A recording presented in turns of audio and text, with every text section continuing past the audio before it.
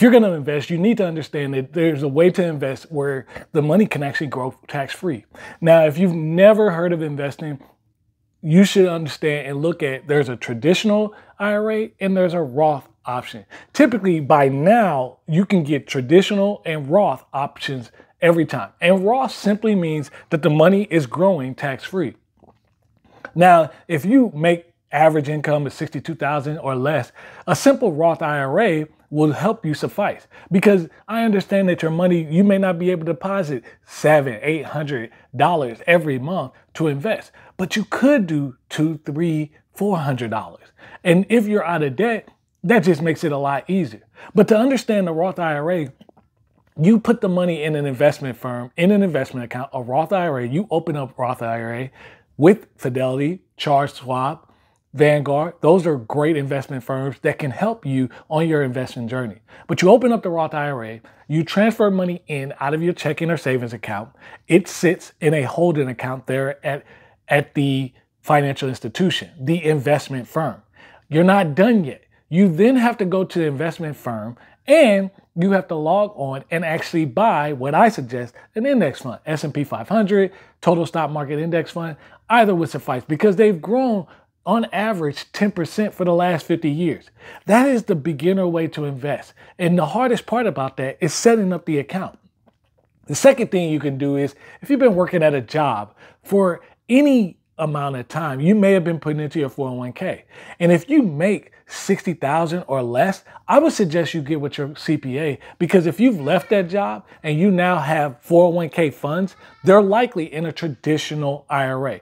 Remember, Roth means tax-free. Traditional means you'll be subject to income tax guidelines, normal income withdrawal. But the second way you can grow that money tax-free is you can simply take that money that's in the traditional IRA and do what's called a Roth conversion.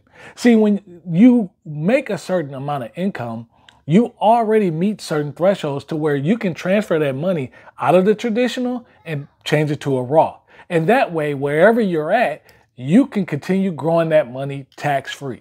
It's important that you understand these options, because the point of all this is once you get all your money tax-free and it's growing and that compound interest really kicks in, when you go to withdraw, you don't have to worry about taxes. You don't have to worry about anything. You can just simply enjoy. But the best part about doing it early is because you set yourself up for just tax-free compound growth. That's the goal of all this. You want to be able to enjoy your wealth. Now, you can still enjoy your wealth if you have $10 million and you have to pay $100,000 every year through income tax. That's not a bad situation. You're not doing anything wrong. But what we're saying, or what I'm saying, is if you start some of these behaviors and some of these skills and making some of these choices early, you can enjoy or have a lot more money to enjoy. This is how you set yourself up for success. The important thing is you have to understand that Roth IRA means tax-free growth. Last thing I want to say is not only can you enjoy this, but your kids can enjoy it. See, if anybody who makes an earned income files a tax return, can deposit into a Roth IRA. And that applies to kids. So if your kid is doing some work, whether it be babysitting or they have a job where they're working, the fact is you just simply need to file a tax return on them. That won't impact your ability to claim them on your taxes, because we know there's benefits that way. But you filing that tax return allows them access to actually open up that Roth IRA.